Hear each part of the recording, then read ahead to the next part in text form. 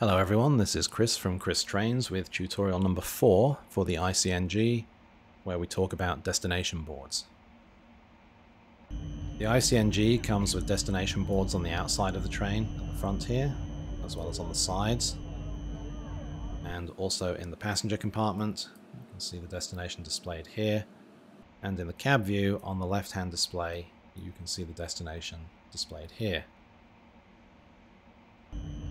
If you just want to cycle up and down the destinations that are available on the train, you can use the keyboard shortcuts Ctrl F9 and Ctrl F10 to change the display of destination. And obviously this is true also in the passenger cabin and in the cab view. The destinations available on this train are part of the ChrisTrains master destination list. If you go to ChrisTrains.com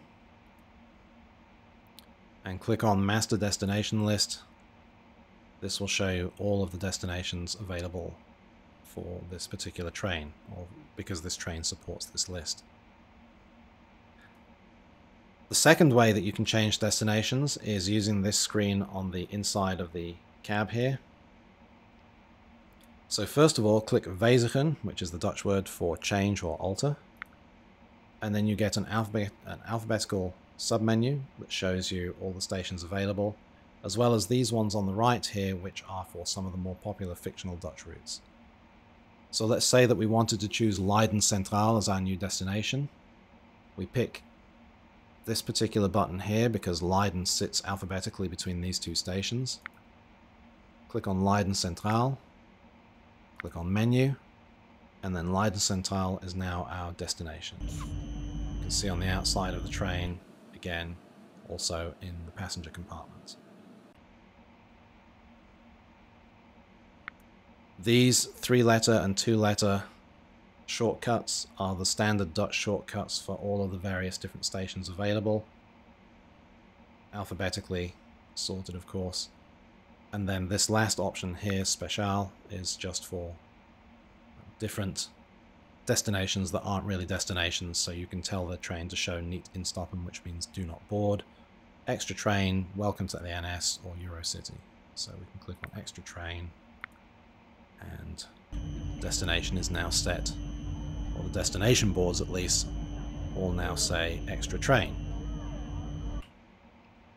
The third option is that you can preset the destinations when you're building a scenario. So let's say, for example, that you want to preset the destination of Tilburg, which is destination number 111.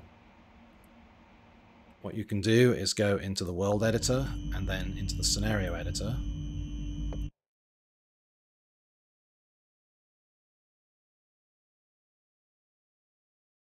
And once you're in the scenario editor, you double click on the front and rear wagons of the train. So let's start with the back wagon. And we look at its number here. And if you change these first 3 digits to the digits of the destination you want, so 111 in this case, and then we'll go and do the same for the front wagon. Change this one to 111.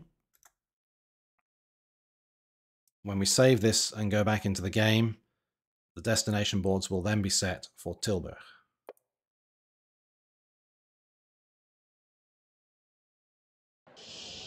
So here we are back in the game, and you can see the external destination display, as well as the cab display, and the passenger view all now show that preset destination of Tilburg. Okay, well that concludes tutorial number 4, where we talked about signboards and destinations.